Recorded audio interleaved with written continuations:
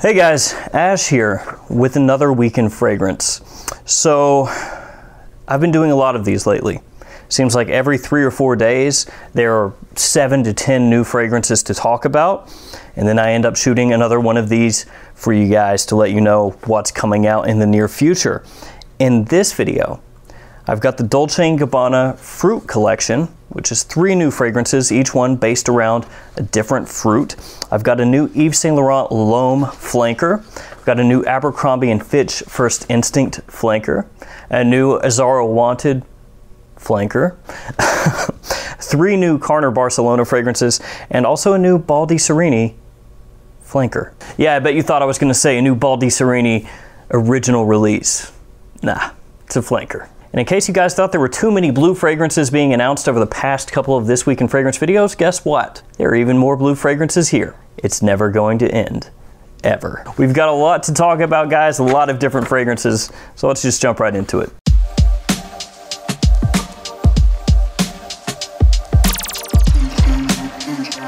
First off, let's talk about the Dolce & Gabbana Fruit Collection. Now, from what I saw online, these bottles are going to be 150 milliliters, so there's going to be a lot of fragrance in each one of these, and they're supposed to be available exclusively in Dolce & Gabbana boutiques and at airport duty-frees. So I'm not sure if in the near future these are going to pop up online where you can order these from Dolce & Gabbana's website or maybe through online retailers, but that's what it's saying as of right now.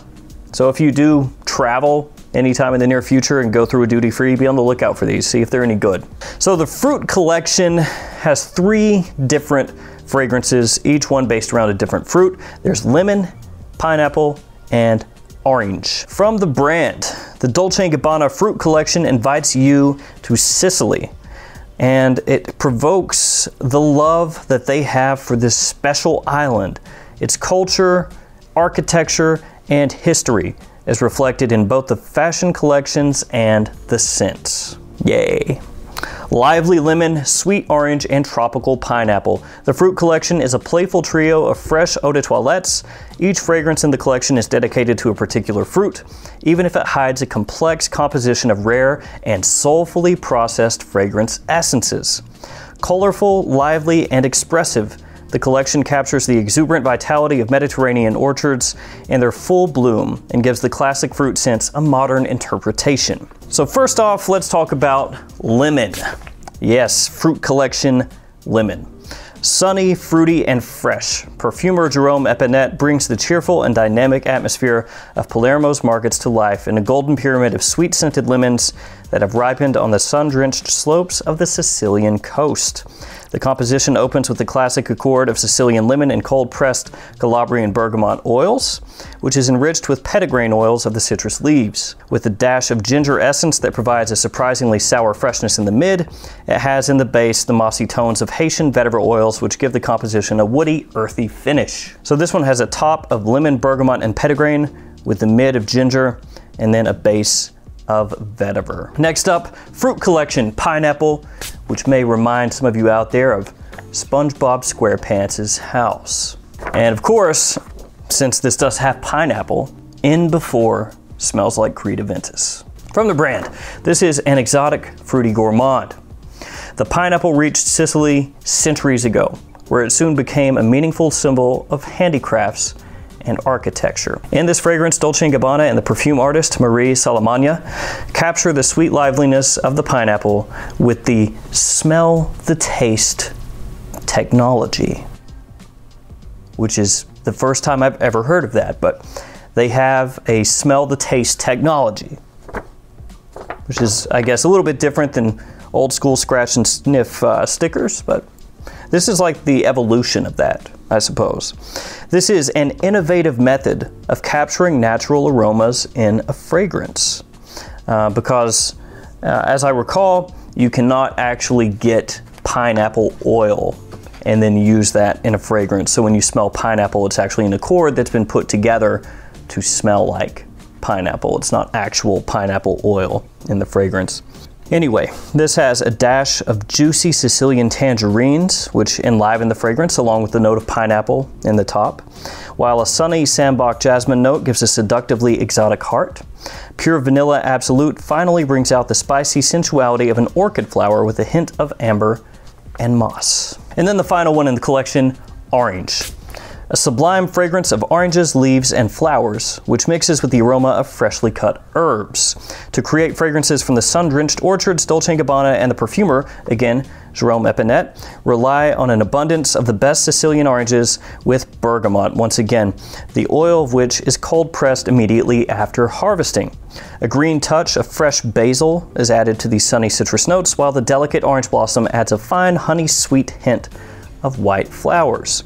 Under this accord, the powder-soft iris forms a warm foundation of amber and musky notes. So there we go, the fruit collection from Dolce & Gabbana, lemon, pineapple, and orange. To me, it reads like lemon would probably be the easiest one to pull off of this bunch, though I don't imagine any of them are really gonna be difficult to pull off, honestly. And of the bunch, I'm not sure which one I'm looking forward to the most. I want to try all three. Next up, let's talk about the new Yves Saint Laurent. It is a new flanker to L'Homme. It is L'Homme Le Parfum. Yes, L'Homme Le Parfum. And check out that bottle. It is a blue bottle, and according to the house, this formulation combines amberwood and cedar accords, while a touch of citrus adds flavor to the fragrance, revolving into a refined and modern blend. So I'm going to read through these notes really quickly and just give you off the top of my head how it comes across to me. It has a top of lemon and ozonic notes, a mid of geranium, basil, mint, violet leaves, and cardamom, and a base of cedar vetiver and amberwood. So this to me reads like just another blue fragrance. I can't tell you guys whether it's going to be a good one or a bad one just based off of the note breakdown here. It's got a lot of freshness to it in the opening. It looks like ozonic notes and lemon. And then of course amberwood in the base, which I've talked about ad nauseum on the channel. Amberwood really kind of took over for Ambroxan as the go-to note in men's fragrances, where again, broken down very simplistically, Ambroxan with the woody type feeling is what amberwood is. You can Google it for more in-depth information, but that's just a very simple way to think of that note. You also have cedar and vetiver in the base, which are heavily used in men's perfumery, very easily worn, woody type notes, gives a nice masculine feel without being too cloying, too strong. And then you've got geranium, basil, mint, violet leaves, cardamom in the mid. So you're gonna have some freshness, some herbaceous pop. The cardamom, I believe, is actually described as green cardamom. I could be wrong, but I think that's how it's described. So I imagine that this one is going to be a modern, fresh type of scent with a little bit of sweet spice and a little herbal touch. I highly expect that fragrance to be slammed by people that are hardcore into fragrances, and I imagine that your average guy is gonna think that it smells amazing. I'm gonna hold out my personal thoughts until I can get my hands on it and give it a smell. It could be yet another Yves Saint Laurent L'Homme flanker where you spray it on, smell it, and you're like, nah, it's okay, and then it just kind of fades away. Or who knows, maybe they finally crushed one and it's going to be good. Next up, another blue fragrance, Abercrombie & Fitch First Instinct Together. This one also has a woman's release, but I'll just be talking about the men's release here. First Instinct Together. Whenever they're together, it's like an adrenaline rush. It's instantaneous, electric, and energizing. It's still him and her, but with the power of both. They cannot deny their first instinct, and they are even better when they're together. This one has a top of grapefruit, green apple, and cardamom, a mid of lavender, orange blossom, and pineapple, and a base of tonka, cedar, and sandalwood. Obviously, the pineapple jumps out a little bit, but that's just because all of us have been trained at this point. As I mentioned earlier, pineapple Aventus, pineapple Aventus. I highly doubt this is going to smell like Aventus. That would blow my mind, but it does have pineapple. Other than that, cardamom is probably the most well-received spice in men's fragrance, easily worn, sweet, very accessible. Grapefruit, green apple, probably gonna have a very alluring opening, attention-grabbing, fresh, sweet. And then a lavender, orange blossom, it's gonna have a clean mid is what it looks like. And then a little sweet tonka, cedar and sandalwood, maybe a creamy sort of base. But yeah, First Instinct Together. Blue bottle on this one. It talks about being energizing. Oh yeah, it's gonna be a blue fragrance. Next up, let's talk about the new Azzaro Wanted. This one is called Azzaro Wanted Tonic. And this seems like a complete departure from the original Azzaro Wanted, and especially from Azzaro Wanted by Night. And it's blue. From the brand, Azzaro Wanted and Azzaro Wanted Girl are back in the limelight with a fresh and quirky version. Two new invigorating fragrances as athletic interpretations which are timeless and sophisticated. Azzaro Wanted Tonic and Azzaro Wanted Girl Tonic. Sporty is the new sexy. But what does Wanted Tonic mean? Question mark. It means breaking the rules, of course, and never having to choose between sport and style or gym and glamour. It's casual chic elegance at all times. Sporty is the new sexy, but only according to rules set by Wanted. Nobody else is allowed to follow these rules, just Azzaro, just Wanted Tonic. So obviously they're pitching this as a sporty gym kind of fragrance, an active kind of fragrance for springtime, summertime, daytime.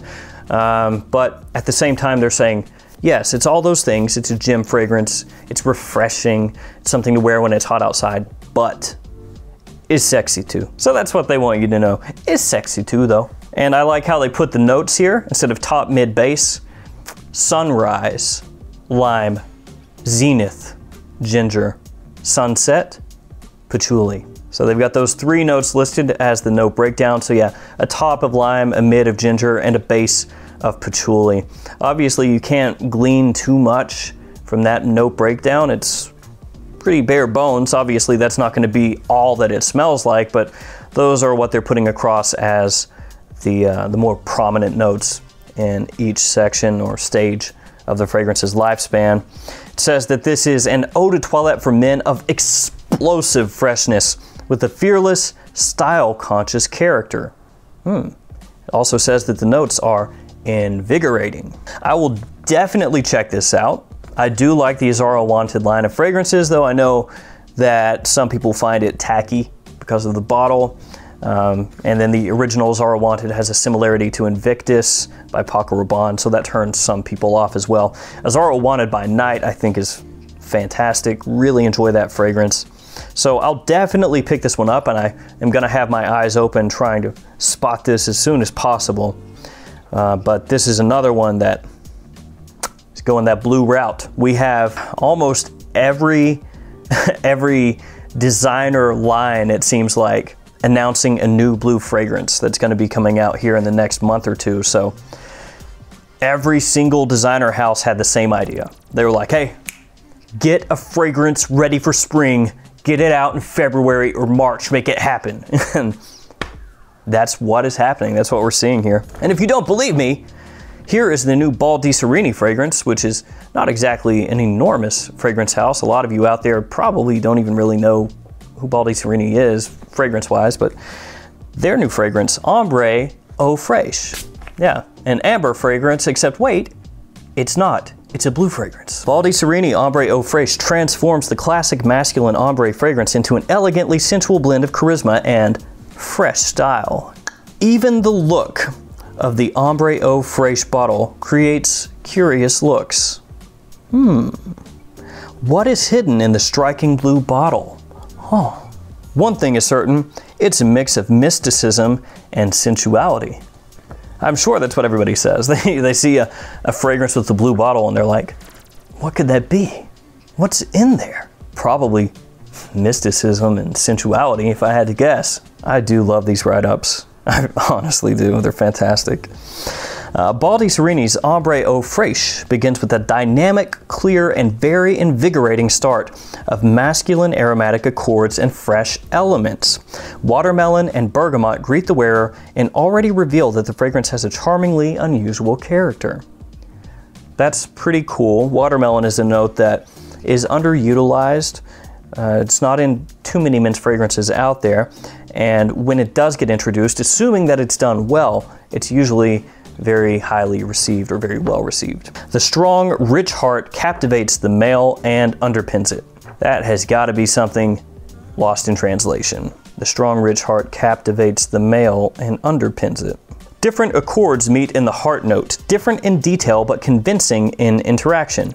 It contains nutmeg and cypress, apple and sage, as well as the playful violet, which gives the eau de toilette spray eau fraiche that certain something. Eau de toilette spray eau fraiche. Just ombre eau fraiche. It's how it translated, I don't know. Base note continues dynamically. Warm, elegant woods ensure a rich and extravagant finish.